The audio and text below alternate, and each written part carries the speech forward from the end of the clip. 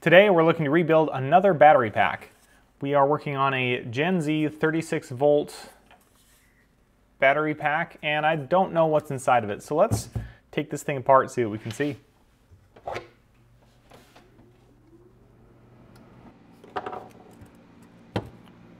So far we just have 4 screws at the very top, and this top section is just coming off. Oh, this looks like it's going to be fairly easy to take apart. Oh, look at that. Huh. That's pretty cool. All right, so here's what we're going to do. This is going to just come out this way. It slips right out. Look at that. Let's take a couple of pictures of this. This is a kind of a slick setup. Looks like we have a sensor wire here. These old battery packs are so simple. I love it. Well, all we need to do to take this entire thing off is just desolder these, which we can do right now.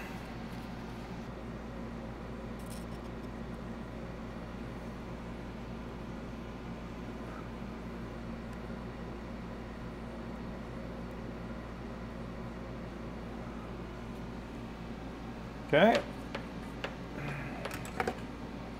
It's desoldered. I think we can just take this entire thing off now. Now we just have this battery pack. 4.5 volts. Oh my gosh. These batteries are so dead. Nothing. Gosh.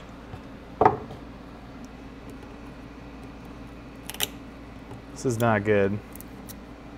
Right now we're just desoldering the BMS wires, or the sense wires.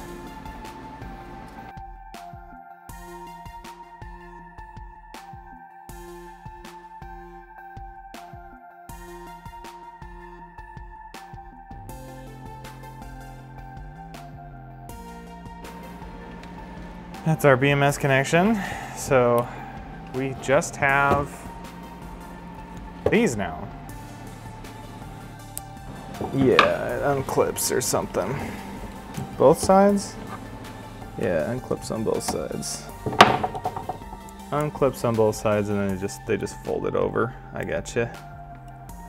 A little extra right there. It sticks out. It folds over. Kind of tucks in there. Okay.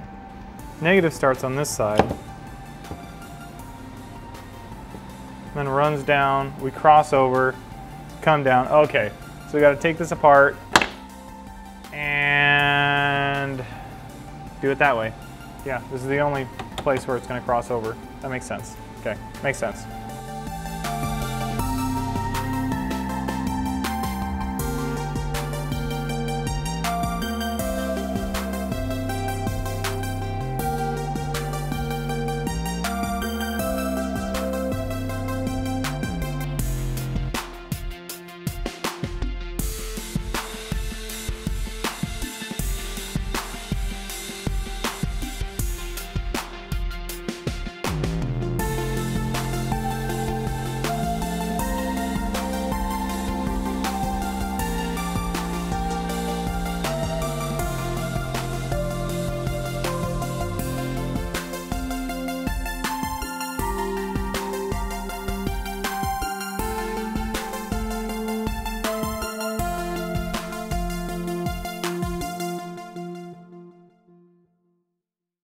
All right, welcome back. We are on part 2, where we have a new BMS. Our other BMS was definitely not working for this part of the project.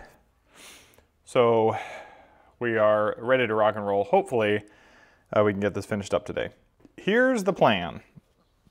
We need to wrap these around to the other side, so it's going to connect into here. We're going to wrap these around to the other side. We're going to extend them just a little bit. The positive, we're going to extend down here to the positive right here. Here's the positive. Then these are the negative. We have 2 negatives. We have a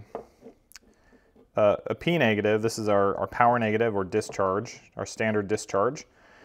And this is our charge negative. We are bypassing the BMS, so we're not going through the BMS at all, and we're just connecting it directly to the positive side of the battery. This is a pretty standard configuration. And then on the negative side, we are connecting up, there's three little three little connections here. We have a battery negative, we have a power negative and a charge negative. All these three connections are the same thing. This is just distributing the connections to two different sections. So the battery negative, we're going to connect to the battery right here. So battery negative, these two are going to connect together. And then this, which is our discharge, it's going to go to our P minus, and then our charge negative, where we're actually going to be charging it through the charge port, is going to go to this C negative, or the common negative, or charge negative. That's kind of the plan, and that's what we need to do. And we're also working against the clock because this GoPro, it likes to overheat. I messed up my scissors just a little bit last time.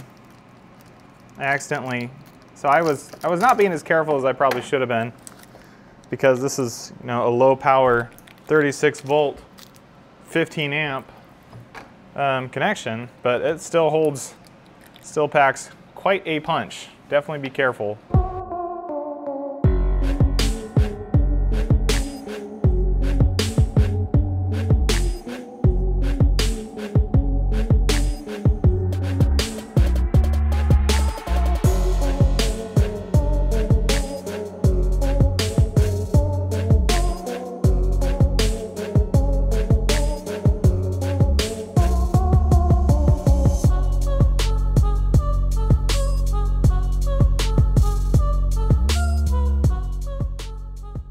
What do you think? Looking good? So the proper way to do it would be to test it before we shove it in here, but I'm really curious to see if this is actually going to work in terms of shoving. So we're going to shove it in here and see if it works. I think we're good. Okay. That's the battery rebuild. And you can see we are actually good to go here. If I go inside the positive or negative, we're at 41.23 volts. Of course, I have negative and positive mixed up. That doesn't matter. Thank you so much for tuning in to this battery rebuild. So this is a 7.5 amp hour battery, quite small, but it goes pretty far when you only have a 350 watt motor, 250 to 350 watt motor. So this is pretty good. Thanks for watching, and I'll see you in the next one.